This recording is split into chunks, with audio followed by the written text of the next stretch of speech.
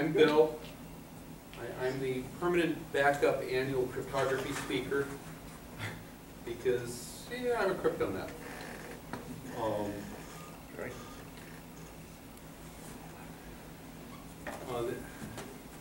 This year we're doing a press review on recent progress in password cracking. And the subtitle I'm stealing from the Security Now podcast by Steve Gibson, The Death of Clever. This is not the office strategy.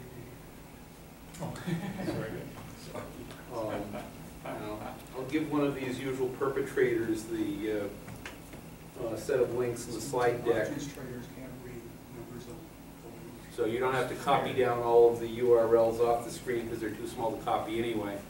But just to give credit where credit's due, Dan Gooden has an article up recently on Ars Technica on passwords under assault, which is the primary source for tonight's report.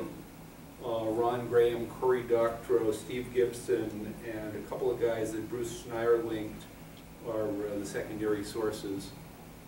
Those links will be made available on the mailing list later.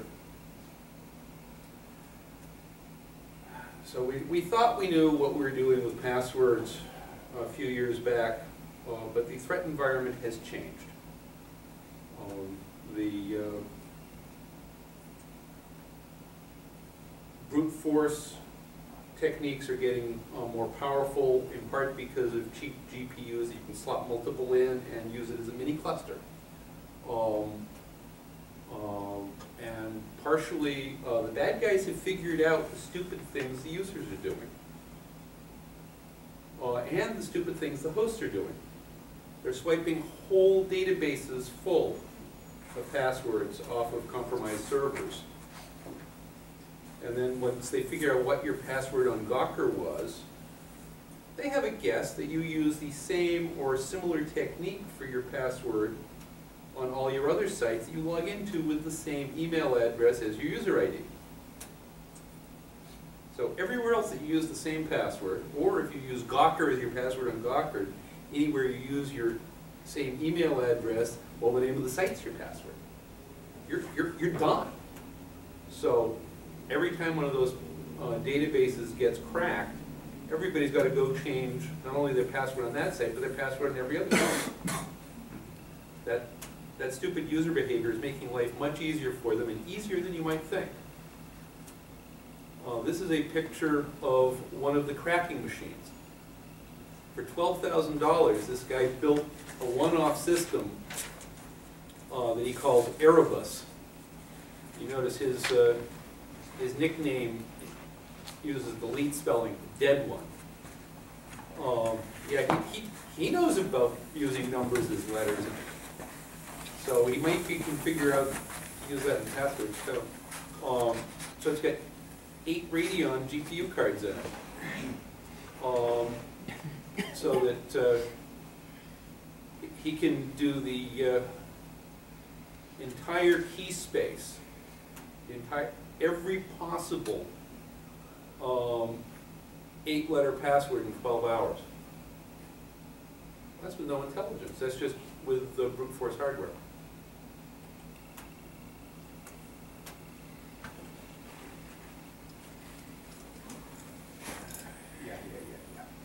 So I trust everyone here is following XKCD from our local neighbor in Cambridge, Randall. Absolutely great cartoon, even though the artistic skill leaves something to be desired. And the bad guy, Mr. Black Hat, says that the real way to capture passwords is to give away free web services and collect up all your users' passwords and assume they just use the same password everywhere else.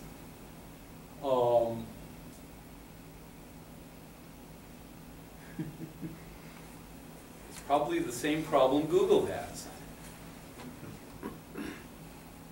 Now it's time to turn evil. What's the plan? Make boatloads of money? We already do that.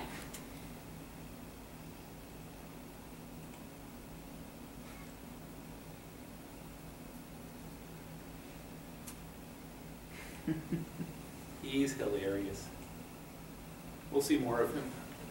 So, in game theory, there's the concept of a single game versus an iterated game and Nash equilibriums. You may have seen A Beautiful Mind.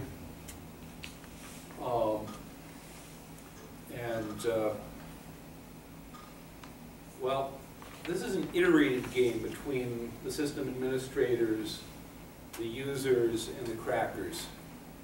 They carry knowledge forward from each iteration. There have been multiple database leaks, starting with the websites that kept passwords in clear text. So they got them, they were done. They could add all of the passwords that people used to the dictionaries that they had to improve their guessing. And then, when they get new dumps that are semi-competently hashed, they can use these improved lists that have real passwords in them to be much more efficient at their guessing. Use the real passwords first, then go to the dictionary. There's no point in using aardvark until you use Jane 1968. So you, and then you can take your old lists and have rule-based combiners to make bigger lists on the fly if you need them. And there's this whole other specialized technique I'm not going to go into called rainbow tables, which is very nicely documented in the referenced article if you're interested in that technology that helps use the really large dictionaries with unsalted, only against unsalted hashes, which are old news. So this slide shows the history of dumps taken from penetrated websites. This is 2005 through 2010. This is 2011, and this is the dumps from 2012. And I know there's some missing from here, but RockU was the first real big one. 32 million passwords were liberated. Then Gawker was 1.3 million. Sony PlayStation was 101 million passwords.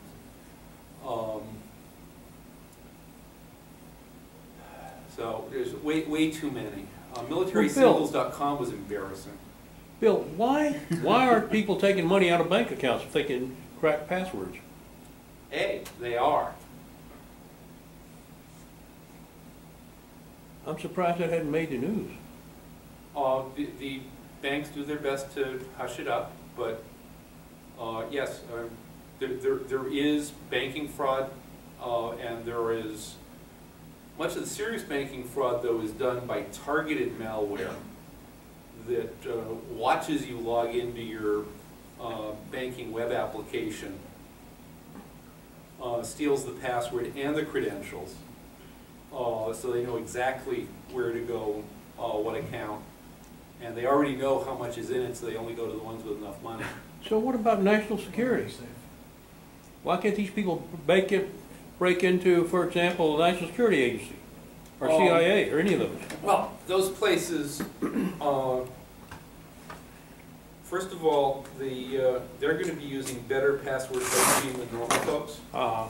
Second, their password databases aren't going to be easily downloaded from an SQL-injected PHP website that's on the unclassified internet. So that $12,000 machine that can't do everything. That $12,000 machine needs to have a dump file to work on. It's not attacking a password protected website directly. Somebody's already attacked the server, grabbed a copy of the encrypted passwords, and pulled it down for offline cracking. Online cracking is hard because you have to take a list of guesses, and you only get as many guesses as it takes for the victim website's network manager to think you're doing a denial of service attack. Yeah. They're not going to shut you down for cracking.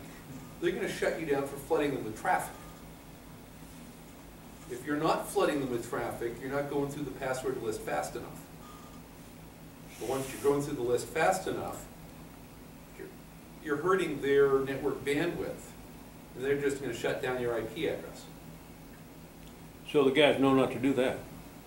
Well, there are people who are trying to do SSH brute forcing If the Mac rattles, you've got a problem.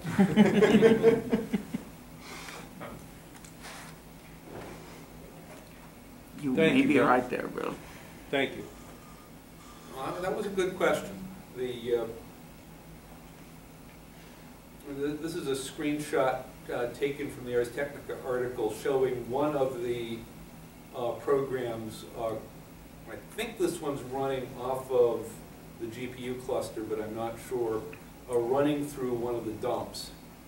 And it has pretty scary percents and timestamps. Here it says running 2 minutes 24 seconds. And it's recovered 15 million plain text passwords. And there are a couple of competitive programs. So the new threat isn't somebody guesses your password. That's still out there. You got to defend against that. The new threat is somebody steals a copy of the encrypted data that the website or ISP thought, well, it's encrypted, and our PHP security is real good. We don't have to worry about it anymore. They pull that down and run one of these $12,000 boxes on it for 12 hours, and then they've got all the passwords.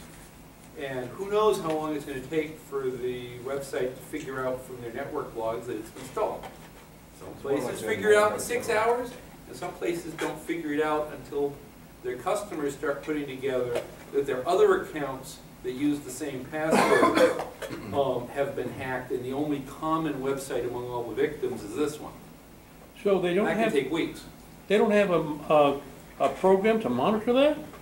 They can. If they're dumb enough to let somebody in to steal it, they're dumb enough not to watch the intrusion protection system if they were smart enough to install it. The scary thing is, people who seem to be competent have been stung. Oh. Docker were a bunch of jerks, but they were arrogant, but eHarmony and LinkedIn and military singles all got whacked. Really? And these are serious big web properties that you'd think would know better. If they're not doing it right, you can't count on any place that you have a password doing it right. So you've got to consider the possibility that any place that you've set up a password may lose a copy of their database. And of course, it doesn't have to be outside hackers coming in through the jimmying the back door. It could be a disgruntled employee who swipes a copy of the database and hands it to a friend just before he quits to go to another job or whatever. Or even sold it. Yeah.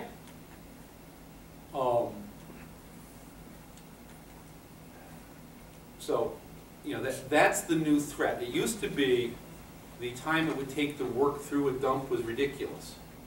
Computers are faster, the GPUs amplify the computer speed, and they found algorithmic shortcuts by amplifying the dictionary. So it's now practical, even when it's competently done salted. There are things we can do as hosting people to do better. I'll get to that. But as a user, we don't know if the hosting provider is doing it better and if everything's competent. So we need to basically treat every website that we get a password with as either disposable or presumed incompetent and take stronger protections.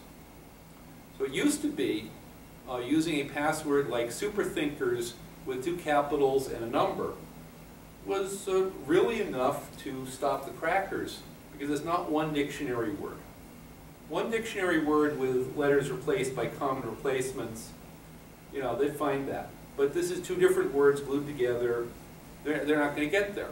Well, and if you think of it as there are 62 letters or 96 if you add in numbers and common punctuation, then this is 13 letters chosen from a space of 96, that huge combination, which would be 85 bits of entropy. Well, not really. It's 2 words.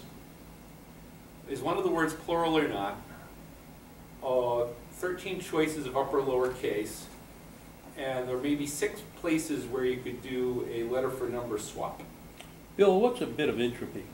A bit of entropy is the measure of actual information content in a message, invented at Bell Labs by Claude Shannon. So 77 bits will encompass a certain amount of information? Right. And Got that's it. how, if you maximally compress the information with like a Hamming compression code, Yeah. that's how long it would be when you shrunk it down. Thank you. The funny thing is, Hamming and Shannon were office mates, effectively working on dual problems, and it was months before talking in the cafeteria they realized that it was really the same problem they were working on. One was working on information theory for cryptography, and the other was working on compression for communications efficiency. Same problem. Hey, stop that.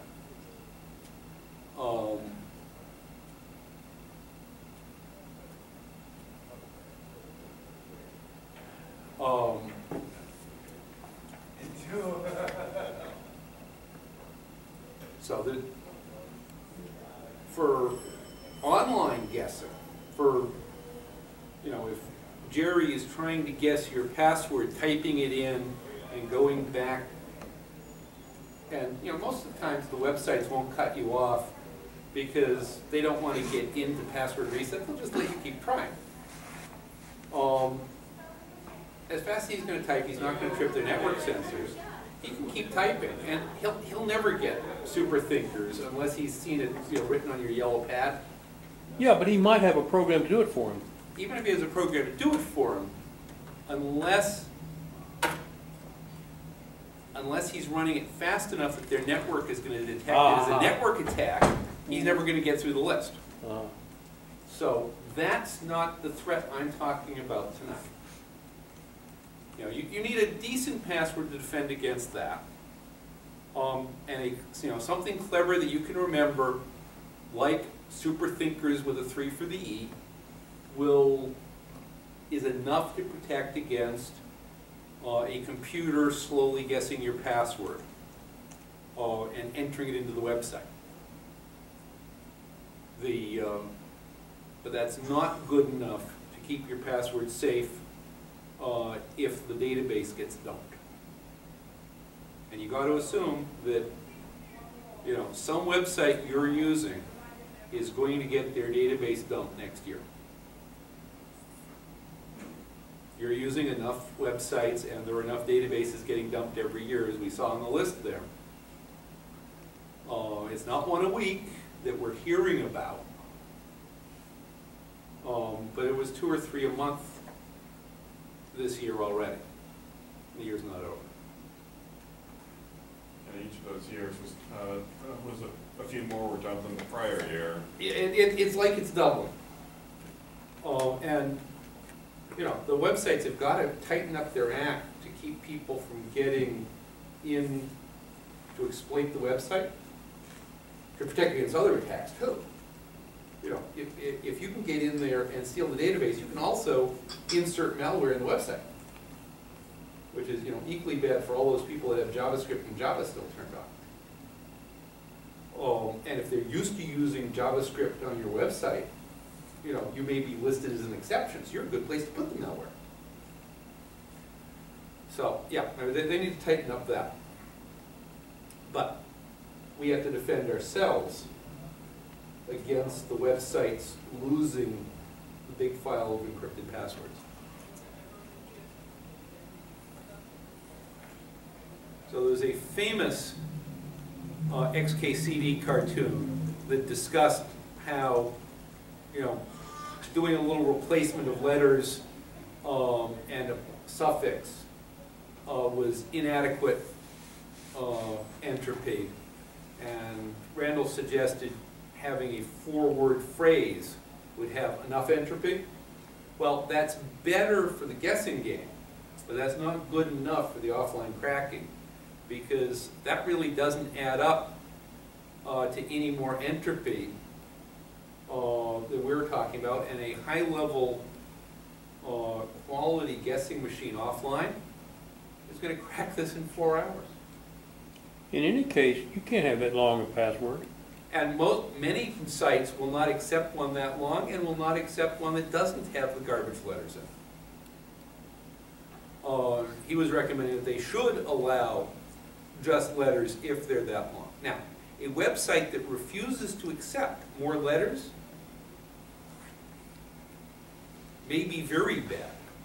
If the website says you can only give me this much, that suggests they're storing it in the clear or storing it under a reversible encryption as opposed to a hash. And if they're storing it under reversible encryption, all you have to do is find the key in their source code when you crack their system to grab the database, and you grab the T2 and you just reverse it. So that, you know, when they tell you you can't use more than 8 letters in your password, that is a warning sign that there is something wrong in their software. If their limit is 12, it's still a warning that there's something wrong. It's just not quite as badly broke. But it's still, that suggests that they're storing it such that they can read it back. If they can email you your password later to recover your password as opposed to help you change it, if they can tell you what your password was in an email, well, A, email's not secure, and B, that means it was recoverable by anyone with super user access on their system. That's not good. Doesn't NTLM only hash the first 8 bytes of your password? NTLM only hashes the first 8, and it doesn't use salt. It only uses a single fast hash. So that NTLM fakes letting you have more letters, but the rest don't matter. But worse, if you grab its dump, if you grab a dump of its table, Yeah, their hashing is slightly more secure than ROT13 because it's the technology to compare their hashes against known dictionaries, including all the passwords that have been recovered from RockU and LinkedIn, etc., runs very fast. NTLM might as well just store the passwords in a readable file. It's that bad. Is Windows still using that for login hashing? I think new versions do not use it, but the servers still support it because you never know when someone might want to hook up an NT4 machine. I know on Good the Mac, if sysadmins turn it off. if you enable Samba sharing on the Mac, they do an NTLM hash version of the password, which is really easy to crack. apparently. Yes, very. Yeah, and you know the other thing is that what we're talking about here is untargeted attack. We're not targeting Jerry. We're trying to get as many passwords of as many people in the room as we can. We don't care which ones. Well, if these systems are backed by an NTLM data store, it might explain why they only accept up to 8 characters. But you know that would be dead too. So that you know that this isn't targeted. This is grab several million passwords, and we're going to try to get 3 million exploitables out of it. Bill, is there any commercial companies that are doing this and then offering them to the highest bidder? Is anyone makes money by getting these passwords and saying who wants to pay X, Y, Z for these? I wouldn't call them commercial companies. I'd call them racketeers. Sure, that's right, of course. Yeah, there are. So in other words, one can buy this on the open market. Yeah, just like you can buy zero-day exploits. Buy what? Zero-day exploits. I don't even know what that is. It's a security vulnerability that hasn't been discovered yet. So nobody knows about it. It hasn't been But you're fixed. saying it's available. It's Oh, yeah. available. I wonder why the fundamentalists aren't using that. They can't pay them.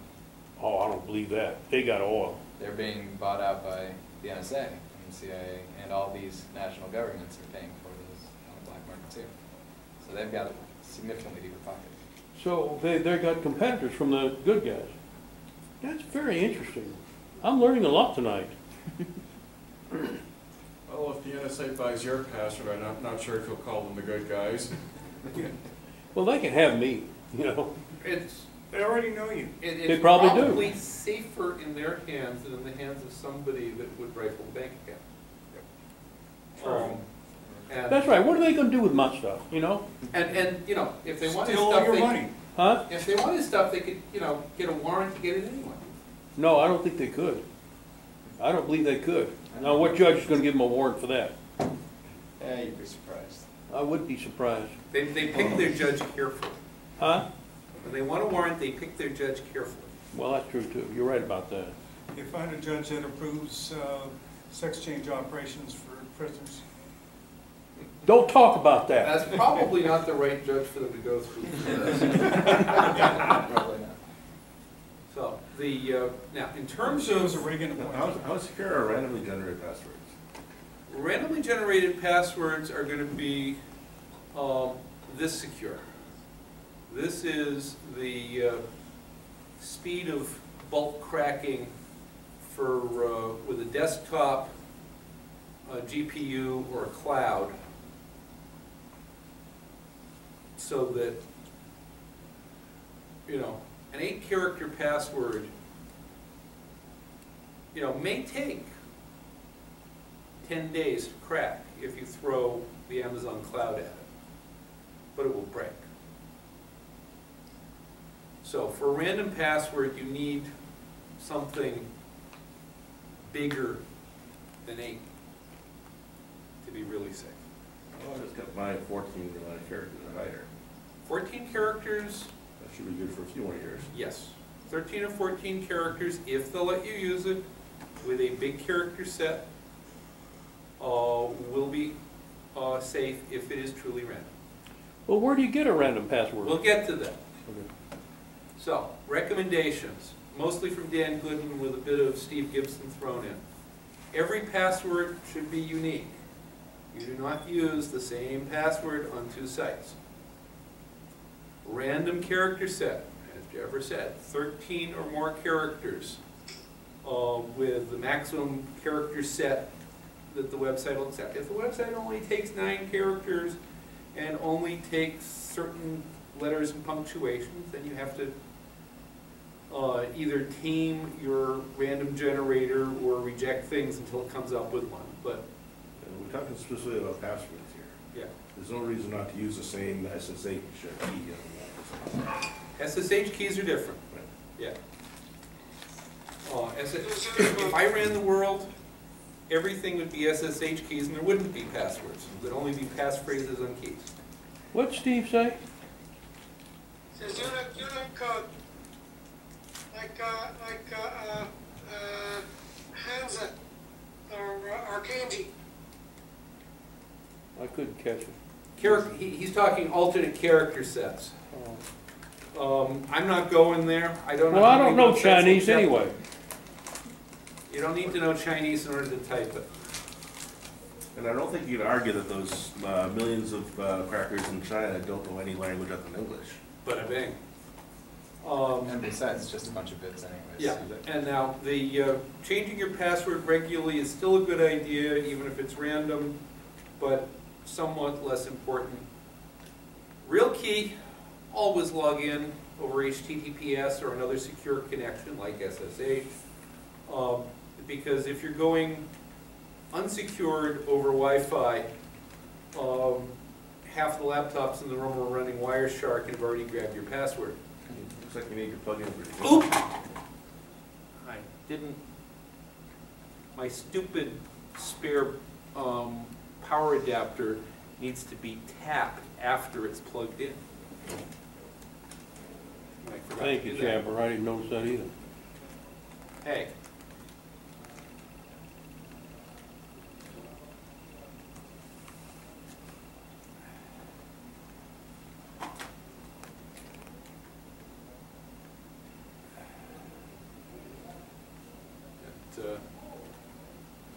Did a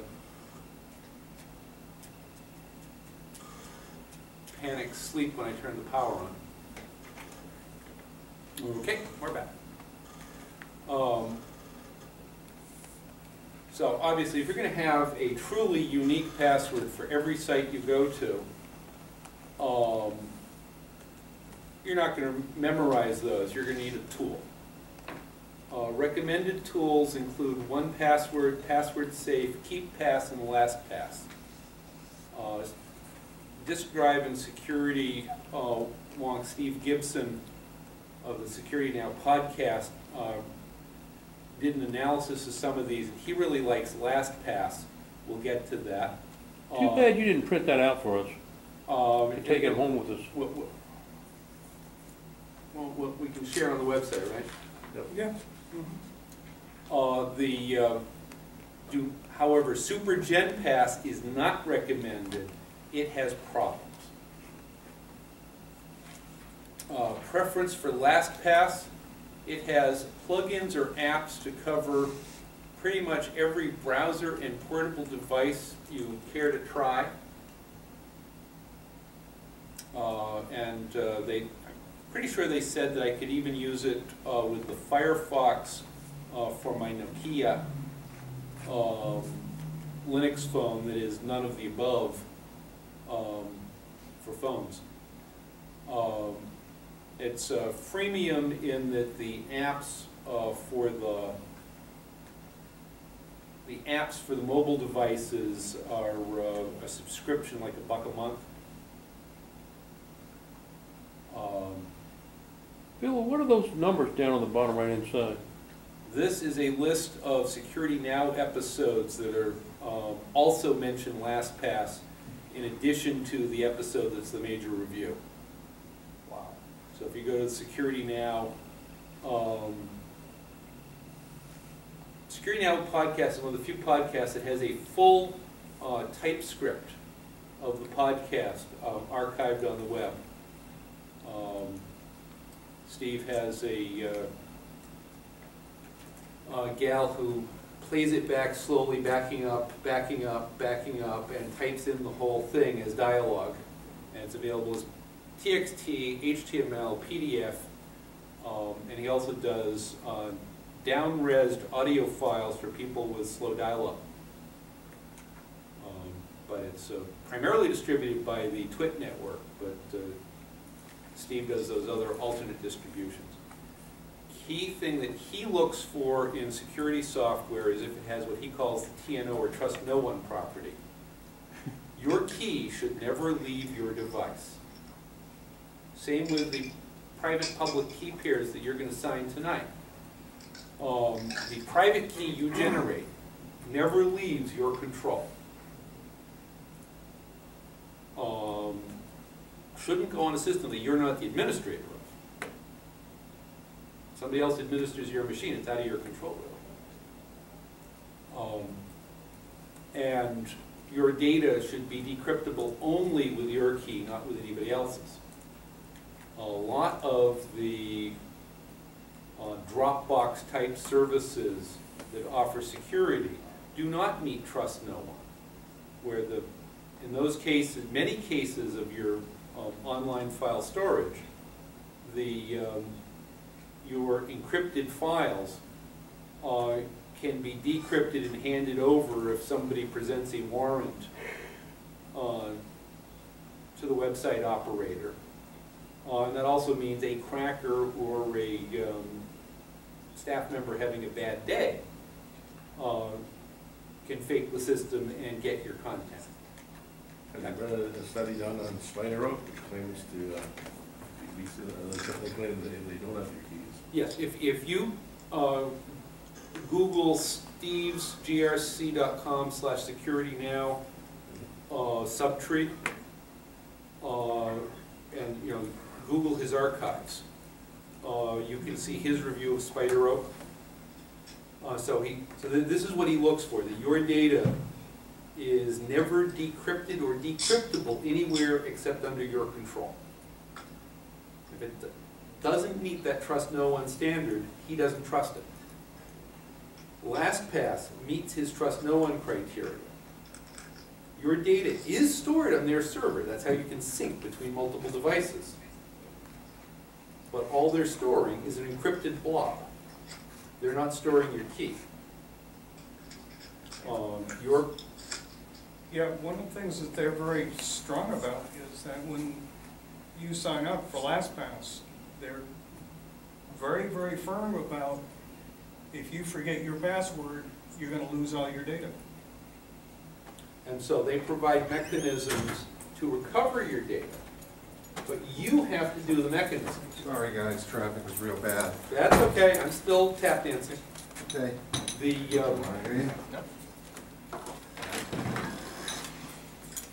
hey Brickmaster, say something snotty to Blake. Don't say anything snotty, say thank him for what he's You doing. don't gotta say thank you. Here, Oh, thank you, Blake. you're welcome. Whoops, sorry. You got it, brother. No, Steve's my buddy. You don't have to thank me. All I did was help him Save his life, that doesn't count.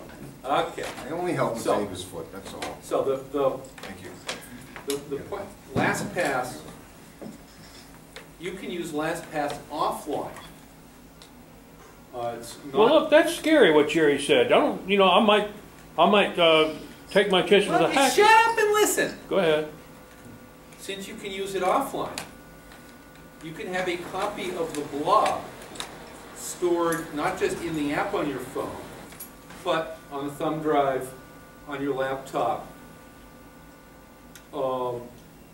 And you can, when you're disconnected from the net, you can look up a password or secret notes that you've stored in your LastPass blog that you might need to access offline.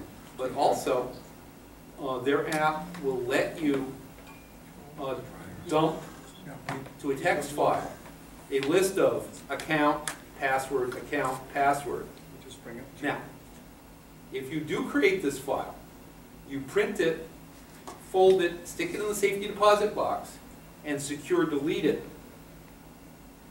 from your system, because this is dangerous. And that is a file you never want to put on a thumb drive. Hang in for a second. One thing to understand, thumb drives, flash drives, SSDs, I'm telecommuting. secure delete programs do not work on them because they remap block numbers in real time to spread out the load on the drive, so that your secure delete program that rewrites the blocks of a file to make sure the NSA can't read the magnetic bits later doesn't work on a flash drive. There are people looking at new secure delete techniques for flash drives, but unless you have something that guarantees it can do it on a flash drive, you know, the only thing to do with a flash drive to secure delete it is thermite. Is what? Thermite. Melt it. Because You can't format it? You can, but that won't delete everything. It wouldn't? No, there's no guarantee. You can write random data to it and get 70% of the way there, but there's still maybe blocks. it has, of the data. every flash drive has excess capacity beyond what's advertised. And it rearranges the blocks. And so you don't know which blocks are in use. You need hardware support And for somebody security. just announced today that a camera they pulled out of the Boston Garden swan boats, they found that the card in it was too corroded to read with a card reader, even after they cleaned it with a toothbrush.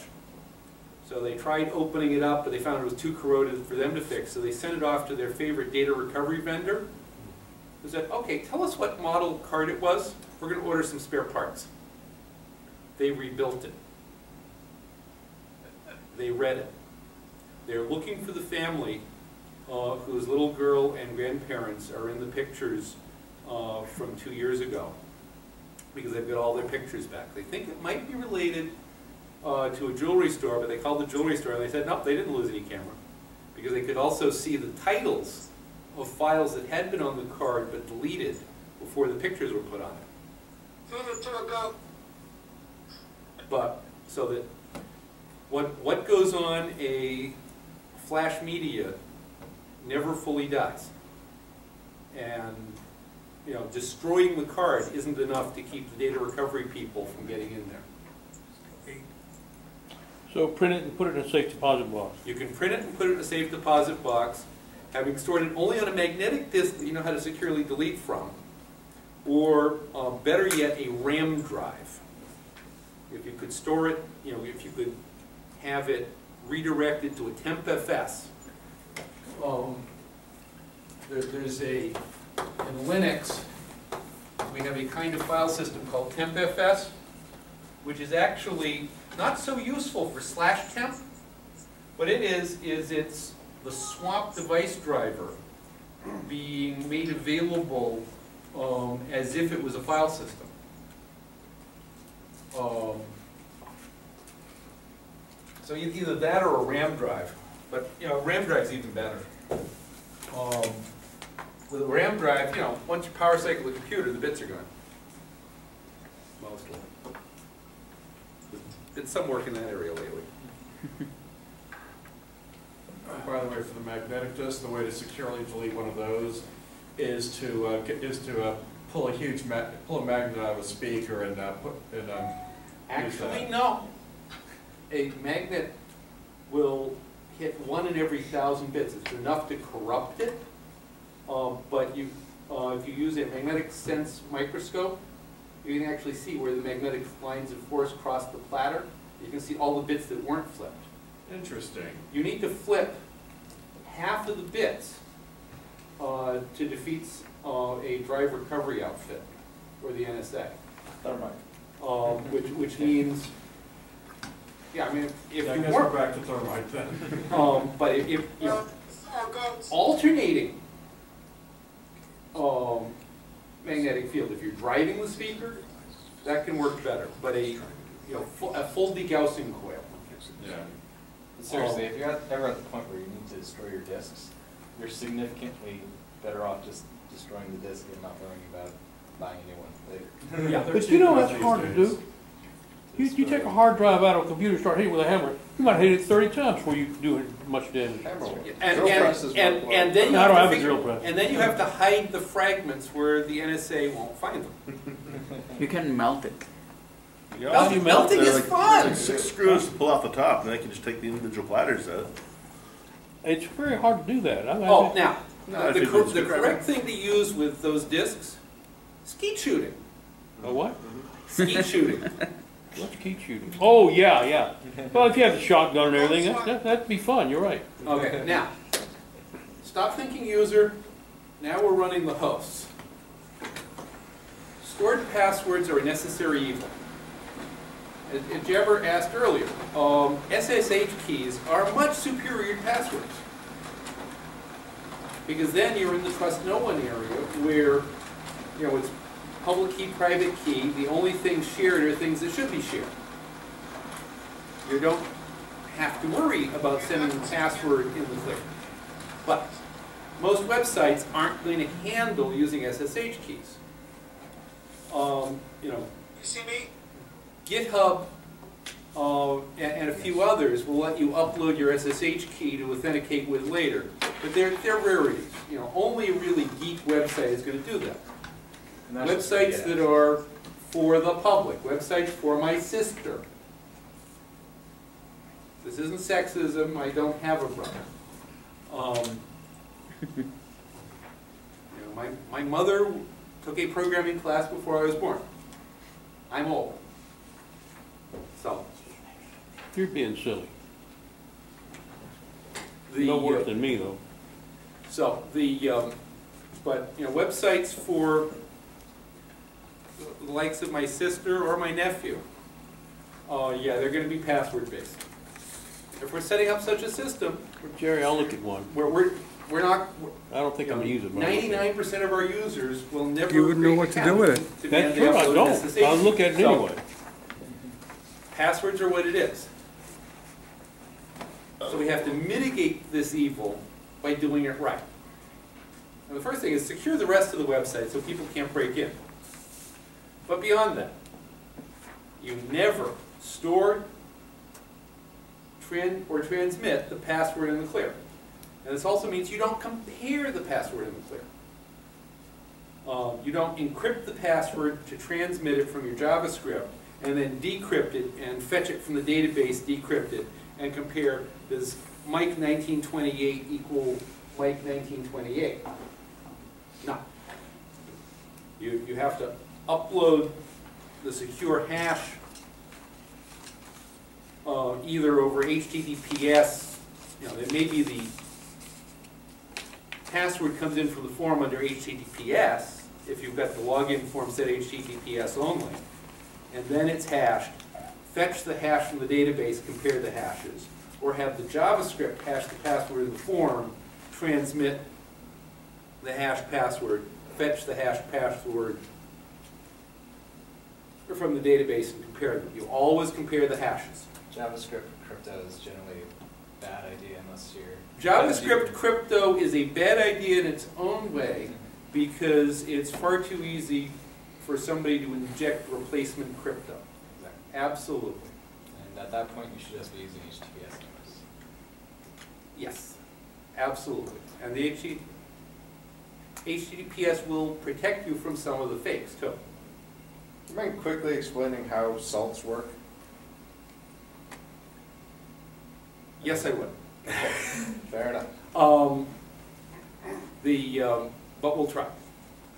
The next thing is, so you don't use clear. You store hashes, not encrypted or not clear passwords. Hashes are a one-way encryption. Okay. That sometimes make things shorter, sometimes make things larger, but always makes things exactly the same output size. So they're good for summary keys. The key identifiers and fingerprints that you're comparing tonight are both hashes of your key, reducing hashes. Password hashes tend to be increasing hashes. The nice thing about increasing hashes is they don't collide.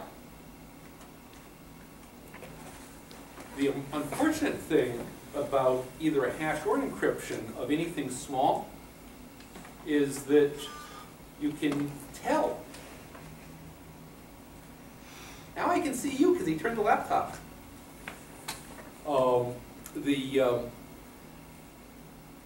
Other people can tell if they're equal too. So if the password column in Unix, which used to be right in the password file where everybody could see it, but since it was hashed, we just thought it was okay to leave it there. If it wasn't salted, you could scan down the list and see how many people had the same password. Anybody that had the same hash probably had the same password. Salting prevents people from saying, oh, Fred's got the same password as me because we've got the same hash. Salting refers to techniques in gold mining fraud, where you would lay certain chemical salts on the ground to fool the chemical analysis. What you do is you store in the database with the password and the hash a random number, and that random number is concatenated to the password before you start hashing it. So you take the hash of salt plus password, and the salt is stored in the clear, and then you can only compare passwords among users whose passwords had the same salt. And this also multiplies the size of dictionary you need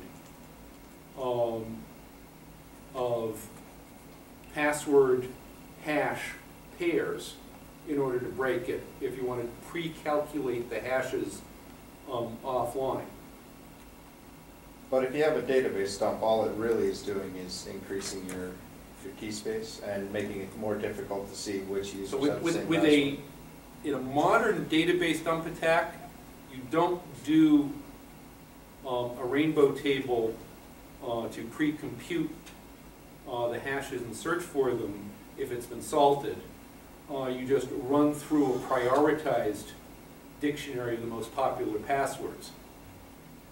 And you go to larger and larger dictionaries with whatever's left after passes through the short dictionaries. And since the short dictionary will cough out half the passwords, the work gets smaller when you go to the larger dictionaries. So you use the short dictionary on the long list, and the long dictionary on the short list, and it averages out the median. Win. Nice. So how does shadow files help? You mentioned the password. Shadow files keep John Q. Public from seeing the salted hashes, so that you have to break security in order to steal the database as a dump. Before we did the shadow file, everybody who had a Unix login could create a dump and go offline. So to prevent offlining, we had to make it a root-only thing or a privileged program thing, because having universal privilege root is a bad thing.